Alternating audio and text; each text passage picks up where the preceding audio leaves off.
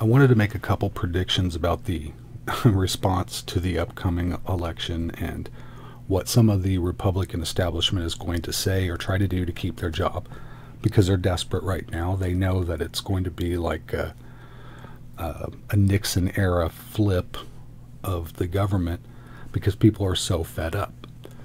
So back in 2015, the run up to Donald Trump, the Republicans really didn't have anybody. If you think back, who'd they have? Ted Cruz. I know atheists who cross themselves and sprinkle holy water just whenever they see Ted Cruz. So he's not a popular person when it comes to charisma and being able to rally the people. There might have been Paul Ryan, maybe. I think the problem with Paul is the power establishment can't really trust him enough to be there, so they keep him at arm's reach, but he's still in it enough. He's still enough. So the Republicans, for the last forever, have gone along with the president, and it's been a total and absolute crap fest. The swamp they said that they were going to drain got filled with swamp creatures, and now we have this kind of rhetoric, this spin going around where it's all President Trump's doing. Everything is President Trump's doing. That the Republican establishment had absolutely nothing to do with it. That they were powerless. That Trump, all this craziness, that's Trump's fault. That they have to position themselves that way, because otherwise they're responsible. And then come election day, people are going to remember, oh yeah, this was this idiot that, burnt down the United States and poisoned us all and killed us all. So I'm not going to vote for him. If they want to get away from that and try to spin it another way to save their jobs, they're going to do something like, leave me in office and I'll keep an eye on Joe and the Democratic establishment, and I'll make sure that they're not going to go crazy, go rogue.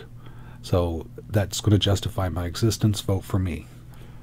Well, that's not going to work either, because that implies that the last 4 years you had a chance of doing something and you didn't. So that makes you responsible in that regard. So did you try to do something and couldn't, or did you go along with it and are responsible?